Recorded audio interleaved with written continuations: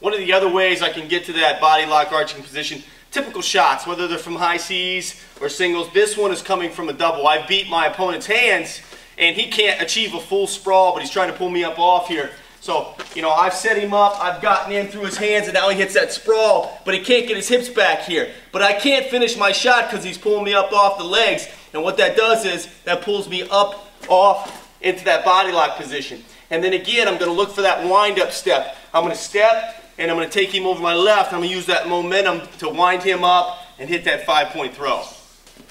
Yeah.